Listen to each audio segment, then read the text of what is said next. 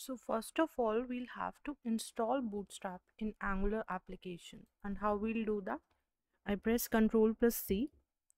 That will end the session that is running right now. And now we have to type the command npm install bootstrap save. By using this command, I should be able to successfully integrate Bootstrap in my application. See, this is the node modules folder, and if I expand it, you'll see that there is no folder named Bootstrap. I have to install it in the application to use it. So that is why I have to run this command. I press enter.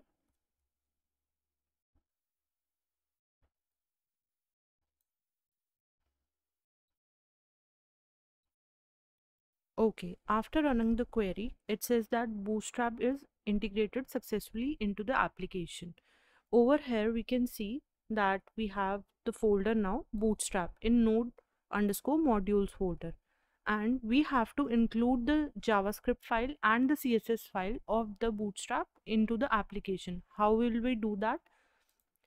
This is the angular.json file, and over here, if you scroll down, you have on line number 29 for me styles mentioned, and this is taking the styles from this particular file currently. This is styles.css in the source folder. So over here we have to mention the styles as well as scripts.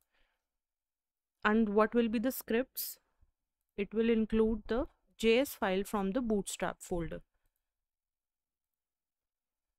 This is the JS file that we want to include over here. We'll take the relative path node underscore modules bootstrap. Then we have this folder JS bootstrap dot bundle dot min dot js. So we have mentioned the JS file in the scripts. So this is kind of global setting that we are making in the application. And we'll also mention the CSS file. This is not JS, it will be CSS bootstrap dot min dot CSS. In the CSS folder, you can see this file over here. So I have included in angular.json, and now what we'll do is we'll make some changes in app.component.html. We want to remove everything that is currently existing, and I'll just type this keyword hello over here to make sure that new changes are getting reflected. I'll do an ng-serve to run the application again. Okay, great. So the application is running now, and we see that all of the content that we were seeing earlier on the browser, we're not seeing now. We are only seeing hello keyword that we have typed in app.component.html.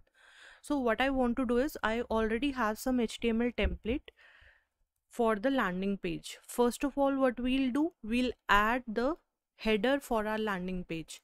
So the template that I already have for the header, I have referenced it from Bootstrap website only. So this is the one that we'll be using, and I'll make the changes. I'll save it.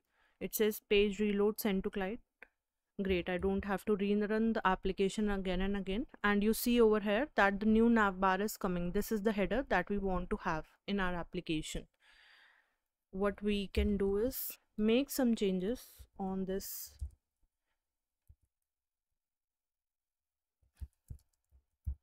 This is HOC gadget shop.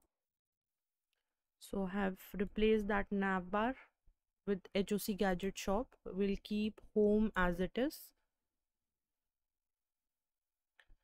And then we could have admin over here.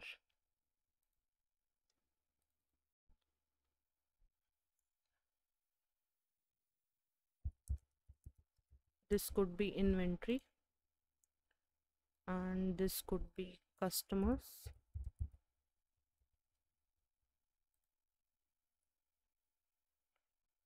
I'll just save it and we can check it also.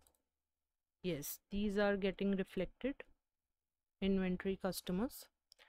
So you see this, all of the changes are getting real-time updated on our application whenever we are changing it. And what I want to do is I can remove link and disabled as of now from the HTML template, because right now we don't need those.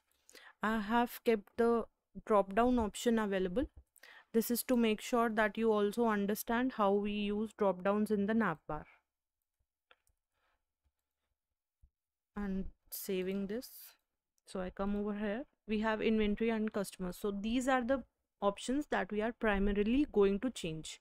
So I hope you have all understood how we have integrated Bootstrap successfully into the application and utilized the CSS over here for our landing page. Now what we'll do is we'll add a component for inventory.